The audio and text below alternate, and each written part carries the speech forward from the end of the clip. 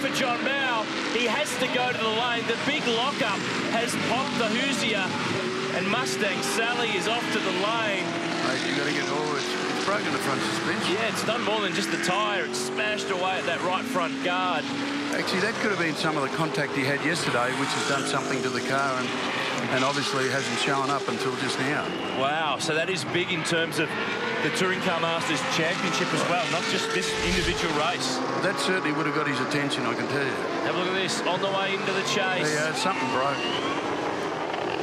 Right front's cooking. Like he's done a good job to pull it up. But you can see there it's damaged. Yeah, there's already. something. No, the tyre's not flat, but he's broken something in the suspension. Bumping and jumping around. There's a bucket of damper maybe, or something in the suspension there, but either way it's ruined John Bow's chances. There's something wrong with the suspension. I wouldn't be worried too much about changing the wheel. I don't think that's really going to help, is it? No. So back to the front. Oh, problem here. Jason Gomersall slowing at the cutting. And it looks as though Kingy's obviously had a bit of an altercation with something with the left front. But Donaldson's obviously missed a gear or something. And, yeah, he's picked it up now and ended up with a gearbox full of neutrals. Yeah, he's got it rolling. This is the Tirana that actually Jimmy Stone helped put together. This is another angle. You can see there. See the front wheel? Yeah, it's not going how it should be. Not hooked up there. He's done a good job just to make it around the corner. He's done a great job, you know, and that's where experience comes in. So it gives the lead to... Not a good place for it to happen either. No, there's no such thing as a good place at all, but Greg Crick gets the lead back. Jim Richards in second now from Kim Jane, but that's day done for JB. Well, pretty much, you know, he's not going to... He's only another 4 laps to go, so... Yeah, the poor bloke. Greg Crick was right there on the scene to see it all in that Chrysler Charger. There is Crick leading. Jim Richards, second spot. Kim Jane. Next, we jump on board the BXB GT. This is the car that Eddie Abonisa normally drives. Kim jumping in to do double duty. He's running the Utes this weekend as well. And now he's on the back of Jim Richards for second spot. Well, this is where the power of the Falcon will come in, because he obviously Jimmy's only got the very small engine, the 289 engine, so he's obviously going to have a bit of trouble when he gets up the hill. JB's not giving up on this. He's staying on board. There's something else wrong there, though. Yeah. He's going to have to wait and watch, though. Greg Crick was a little wide, actually, on the run to pit straight while we're on board with Kim Jane. Here comes the Falcon. Look out. Here's the power of the XB GT. The Falcon Sprint's light, though. That's the great thing about it. It doesn't have as much power, but it's lighter. Power to weight ratio makes a big difference. Doesn't hurt that it's got JR behind the wheel, 7-time winner of the Bathurst 1000. Yeah, he was part of a lot of the Brock wins around here in the 80s, 70s and 80s. Yep, 3 times in a row. Of course, he won with Mark Scaife. Oh, look at this drama. Jason Gomersall, that Tirana did have a fault a lap ago. Obviously, yes. And now it's got a terminal one. I think it's gearbox related by the look of that. Hasn't got anything going. So another one down on Mount Panorama. Tony Karafalowski here in the Mustard Mustang. That is a beautiful car. When you see how it's been built, it's absolutely perfect. Glenn Seaton had a lot to do with the development of this car. Andrew Fisher right behind him, the Jesus Falcon, back in the category this weekend. And in behind him is Bill Pye in that number 7 Camaro, which looks exactly like Bob Jane's used to. It's not the Bob Jane Camaro, but could fool me pretty easily. And I think the Jesus Falcon had a problem in one of the earlier races. I think 3 of them ended up in the sand trap right there. Yeah, right there at the top of McPhillamy Park. Bill Pye was involved in that accident. Now John Bow is going to go back out and see how this Mustang will be. Fingers crossed. At the back of this little queue is Cam Tilley in that giant killing pacer. He actually was going to drive a Monaro this weekend, but had a drama with it, so he swapped back to Old Faithful. He's giving these guys a real hurry up. Oh, I don't think that's any good. That's not going to go anywhere, pal. Is no good. Yeah. That is the definition of major tow out. Yeah, there's something. I'd park it. That's dangerous. Well, you know, the crew shouldn't have let him out, actually. There is what remains part of that right front Hoosier, but there's more issues than what went on there with that tyre. he'll have to take it very gently and take it back to the lane, because there's no way. And the reality is you need to do 75% of the race distance to be a classified finisher. As a finisher, yeah, so, absolutely. It might all be in vain. Anyway, Andrew Fisher a little bit wide here, and this opens the door to Tony Karafalowski to try to get through. Bill Pye now down the inside.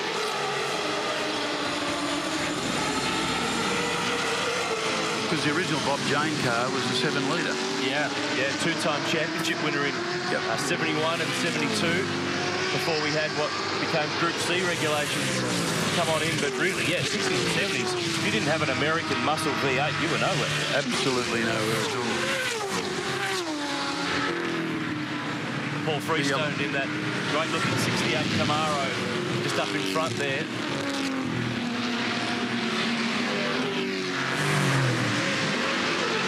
Gotta love the mix of cars in this. There's just fantastic. A great mix of drivers too, from a variety of backgrounds, but the common passion is these cars. The cars are the stars of this category. Absolutely, and the thing is that these guys drive them. They drive them so hard. Oh, well, you can't drive this one terribly hard at the moment because it's not pointing in a straight line. But John Bow's experience, he gets out of the way, he knows the deal. This is still on here. Kim James keeping the pressure on Jimmy Richards, who over the top, the Falcon's pretty good. Absolutely. And on the straight, he's got enough to hang on. But Craig Crick still leads the way in the Charger. He won a race in the last TCM round at Sandown. But remember, he's been really sick this year. He has. Was ill after the 12-hour here earlier in the year, where he drove like a star for Erebus and their Mercedes-Benz SLS against Mika Salo, the former Ferrari Formula One driver. He got carbon monoxide poisoning. It really knocked him around. He missed a lot of racing, but it's great to see him back. He's one of the characters of Aussie racing. And up front, a Charger hasn't won in TCM here at Bathurst before. He might write some history today. Absolutely, because originally all the Chargers and that was 6-cylinder, but this one's got the 340 cubic inch V8 in it, and it's obviously makes a fair bit of power, to be quite honest. Just a little. This is a good fight. Paul Freestone sits in 8th. Andrew Fisher goes for the big move. Gets it done. Nice job. Yeah. Whether it's long-lived or not, who knows? But JB, there's no way knowing he'd walk back to the pitch, I can tell you, mate. Fisher's off. Lobster is. Keeps it out of the sand, but all that good work has been undone. Yes. It doesn't take much. And that opens the door now for Bill Pye to attack Tony Karafalowski. This is down the tail of the top 10. You can see the dent in the door there in the Camaro. It's not how it should be. No, it isn't. Hey, just quickly, how you faring today? 2 cars for Wilson Security Racing, Scotty Pye and Ash Walsh, David Wall and Stephen Johnson. How you faring? How you looking for today's race? Look, I think the track itself has caught a lot of people out over the past few days, and where we're at the moment is just basically getting a car that you can actually get a balance with, because they've been all over the place, and even some of the stars of V8 Supercars have had huge problems. And some of the guys in Touring Masters have, just like this. You got that dead right. Lock the rears. And they were famous for that. The old XYs and that, with the leaf springs bouncing around like that in the rear. They were bouncing there.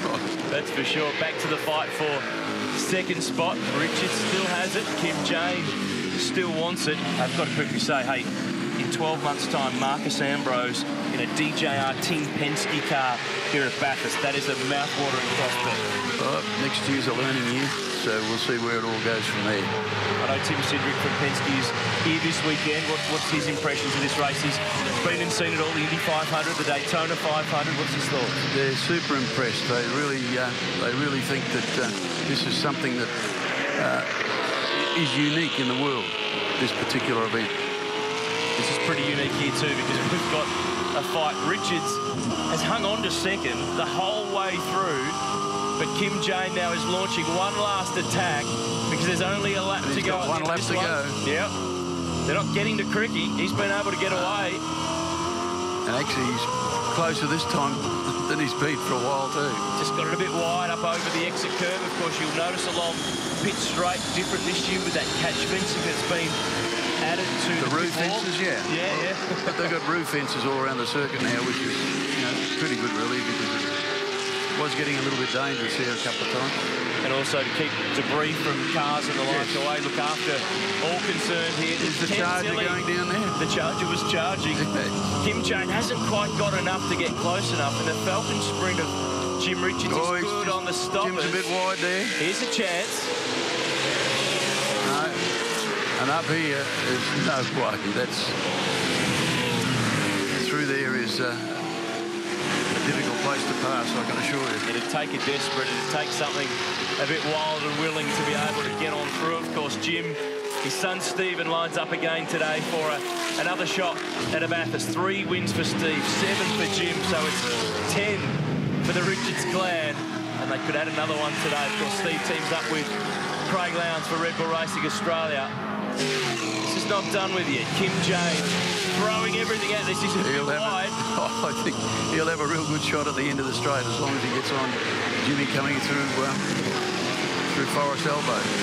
Off the top for the final time in Touring Car Masters. We've got a great support category lineup ahead of the big race, the V8 Utes, the Porsche Carrera Cup, then of course the big one, the Super Cheap Auto Bathurst 1000. Final time for Touring Car Masters through Forest Elbow. Greg Crick. I reckon there's going to be a grin in that helmet right now. I think that Kim Jane will be doing everything he can when he gets down to the end of here through the chase. Final time, down Conrod Straight, pull top gear, over the crest. Here he comes. Here he comes. Down the inside. Jimmy will be there. Gets it done. Now he's got to stop it for the chase. He's using every bit of the engine there too. He's got it done though. He's worked his way up to that one and pulled the trigger at the right moment, but it's Greg Crick. The Charger is going to get it done on the mountain. Welcome back to Mount Panorama. Greg Crick picks up the win in the final race of the weekend. Kim Jane threw everything at it, but a Hemi has conquered the mountain. For the first time. That's fantastic. Well done, Greg Crick. 3 different race winners from the 3 races for the weekend. Touring Car Masters, great variety. Andrew Fisher trying to fight back on the final lap. Gets a move on Tony Karafilovsky. Well, I'm glad you can pronounce that. It's early in the morning, mate. It is. Paul Freestone, Bill Pye, Andrew Fisher, Karafilovsky, Cam Tilley, Kerry McMahon in that repaired Tirana after a crash yesterday. Well done, everybody involved. Touring Car Masters, a fantastic category. Love having it here at Mount Panorama, but well done. Greg Crick, fastest lap of the race, and a race win to round out the weekend. Kim Jane home next from Jimmy Richards, then Keith Kasuki and Mark King. Andrew Fisher rounded out the 10. What a day, massive day. Don't go anywhere. More for the mountain when we come back.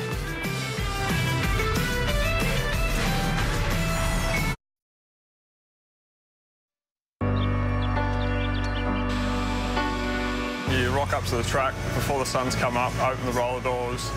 The crowd's already on the hill. You know you've got a really long day ahead of you. Biggest race of the year, you want to do well, but you know anything can happen on the day. On Sunday morning, when you push them out, you can feel the tension in the air, and you're just hoping that it's going to be a good day. It's a very long day. I mean, I'm sure everybody's nerves, particularly up until the start of the race. You know, everybody's got the jitters, but I think the second the race starts, then you're into it. You're not nervous from that point on. You're really just focused. But up until the start of the race, everybody's nervous. Strategy is a great part of the day, and you know, you can make the wrong call, but it's about getting it back on track and sort of, I suppose, not focusing on what's just happened, but what's ahead. So. That's certainly part of the fun, and making those calls and being able to adapt quickly to changing race, which we always see at Bathurst. You try and tell yourself it's just another race, but with the amount of pressure everyone puts on themselves, it's very difficult. You do get sort of butterflies when you get the call that the car is coming in, but then you have to sort of switch into race mode and just stay nice and calm, keep a level head about you. The attraction of the whole job, I guess, is the ability to make difference on the day. You're an integral part of the whole process, and the decisions you make can make it or break it. To win Bathurst is the holy grail, and to get, you know, a good race result is to you know, have a good team that can work under pressure. That's one you remember forever. It's 161 laps. It's you know, 6-hour race. It's a long race. You can always, it's tricky, but you can come back. You know, if you play your cards right, you can come back from a lap down, and yeah, just never give up. I'm not somebody who's superstitious, but you've got to have a little bit of luck, because there's no way you can win this race without that. Gee, it's incredible insight, isn't it? Everyone sees this race from a different angle. Welcome back to race day at the Super Cheap Auto Bathurst 1000. Drivers, teams and cars are standing by for the all-important final warm-up session. Now, Edwina Bartholomew has joined our team this weekend, and she's headed out to get the real Bathurst experience. It is a tradition for so many families to come here and enjoy the weekend in Bathurst. Now, this is the first time you've ever come to the race. Is that right, Charlie? What are your impressions so far? I like the noise of the cars. They're very noisy. Now, who are you going for today? VIP. Excellent. And you picked a good one, haven't you? Yeah. Did you pick it because they won yesterday? Yeah. Yeah, I reckon. And what about you, Isaac? You've been here how many years now? 5. What do you love about coming with your dad every year? Oh, just the Sunday today. Yeah. It's really good. And you're both going for the same team? Yeah, both 888 Craig Lowndes. Excellent. All right, wave your flags. Wave us out. Have a fantastic day. Oh, great work, Eddie. And there's their man, Craig Lowndes, just about to roll out for this all-important warm-up session on a glorious Mount Panorama day. So let's join Neil Crompton and Mark Scaife. Thank you, Mark Beretta. It is a glorious day. There is not a cloud in sight. The exit is now open. Warm-up underway, 20 minutes. Last practice session before the big race gets underway later today. The flags are all but still. Ideal conditions, the temperature's low. Craig Lowndes, we saw the onboard shot there. What a tremendous story. Qualified 6th after the incident in practice 6 earlier in the day, where his former teammate Warren Luff, with a brake failure in the Holden Racing Team Commodore, clobbered the back of the Red Bull car, the braking area at turn 2. That's at the top of the very hill that we're looking at there at the moment. You can see all the smoke around the circuit from the tens of thousands of racing fans that are all around this racetrack. There are more campsites this year. The Bathurst Regional Council and the federal government invested heavily in resurfacing the racetrack.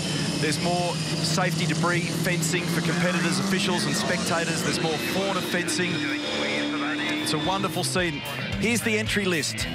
Jamie Whincup, Paul Dumbrell. What a great job yesterday, Dumbrell, in the Dunlop Series. Unfortunately, Tander and Luff will not participate. Holdsworth and Baird. Last year's champion Mark Winterbottom now with Steve Owen, then Chaz Mostert, who'll start near the rear of the grid today. Todd Kelly, an Englishman, Alex Buncombe, Jason Bright and Andrew Jones, very quick. The Davison brothers together, Fabian Coulthard's quick, Nissen are quick, Rick Kelly and David Russell. Scotty Pye and Ash Walsh for Dick Johnson Racing and Wilson Security. David Wall and Stevie Johnson, retro livery on the Ford. Perkins, a big name with Cam Waters, he's in the 10. Russell Ingle. Unbelievable number of starts here for the veteran with Tim Blanchard. Scotty McLaughlin, Alex Premer, the Frenchman. Volvo are back. First time since 1998.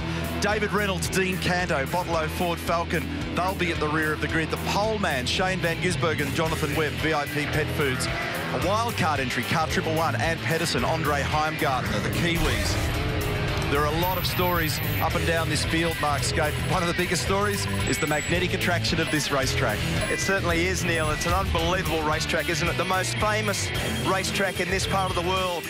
Some of the very best drivers at this venue have created some of the most historic moments in Australian motorsport. 300 kilometres an hour, the maximum speed. Over 50% of the lap is full throttle. 6.2 Ks is the lap distance. The practice record was a 5.9 from Winterbottom, but we saw Coulthard do that 5.6 earlier in the weekend. These are the sectors. Sectors aren't that important now because in qualifying we were looking at the run across the top of the hill and then onto this famous straight, Conrod Straight. But this morning, the focus will be on making sure the cars are good race cars. Don't make a mistake. Don't do anything silly in the warm-up. Fill the car with fuel, give both drivers a feel of that, and this is the championship order that we've looked at with Jamie Whincup. And it's easily lost this point in this race because it is a round of the championship. It's race 30 of 38. We spend the rest of the season focusing on the build towards Sydney Olympic Park at the end of the year. And while everybody wants to win this race, you've got to remember where you sit in the championship. There are 300 points on offer, so high stakes. You either get it right, there are points all the way back to the last classified runner, but if you get it wrong here and you don't score, it'll really burn. And for those that have just tuned in, obviously the big news for the weekend, the second, or the HRT car number 2, Garth Tander and Warren Luff, after that big crash up at turn 2 yesterday, mate. And I've got Garth Tander, who should be in his race suit, but is in his civvies, mate. First of all, as a driver, let me get a sense of the disappointment that you have this morning, mate. Oh, look, yeah, obviously had about 20-odd hours to process it now. Obviously, our first thought was to make sure when the crash happened that Luffy was okay, and it's great that he is.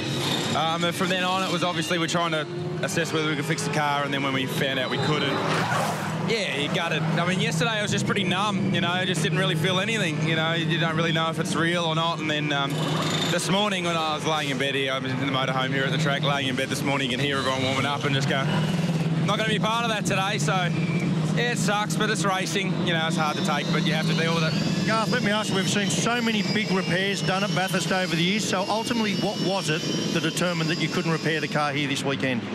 Oh, there's a couple of critical bars in the safety structure in the safety cell of the roll cage that you'd have to pull a considerable amount of the cage out to replace those safety bars. And to do it properly, it's a big job, and we probably couldn't do it really properly here at the circuit.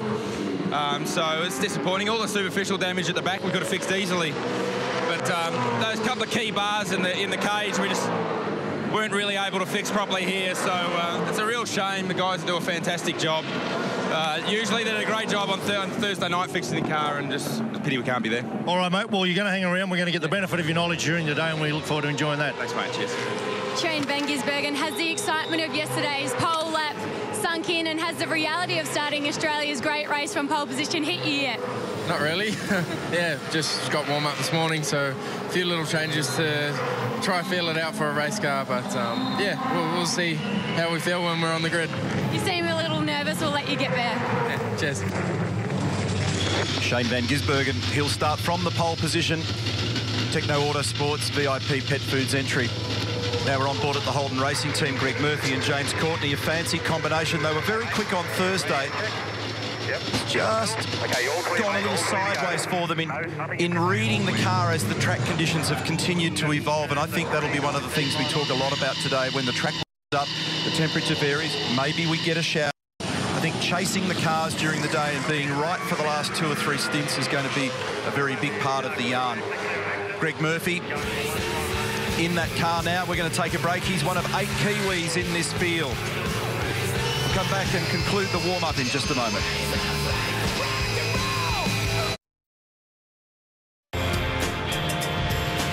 Welcome back to Mount Panorama. It's the warm-up, the final practice session before the great race gets underway for 2014. On screen at the moment, car number 17. This is David Wall and Stephen Johnson sharing the car, celebrating the retro livery of the victory between Dick Johnson and John Bowe back in 1994 in the Ford Falcon. In those days, it was the Shell FAI car. These guys have had a little trouble earlier in the weekend. In fact, 2 laps into the very first practice session, a tyre failure. David Wall on board pitched the car at about 200 kilometres an hour off the road down at the bottom of Conrod. Frightened the living daylights out of him, put a lot of damage on the car. It was an awkward start for them. Fastest man at the moment, by the way, is David Reynolds. That's a car that's been repaired. On the right-hand side of your screen, Michael Caruso. They've got retro livery as well, celebrating George Fury's pole position here in the Nissan Bluebird back in 1984. We've got one car in the fast lane, we'll go behind us. Michael Caruso sharing with Dean Fiore. Reynolds has done a 2 minutes 7.1. There's Stephen Johnson and his dad, Dick, previous winner of the race, and Stephen presented his dad with a little surprise earlier in the weekend when he also reproduced the same look of the helmet that Dick used back in the day. And I've had a couple of conversations with Stephen so far this weekend, and every time I look at him, he's got that look in his eye.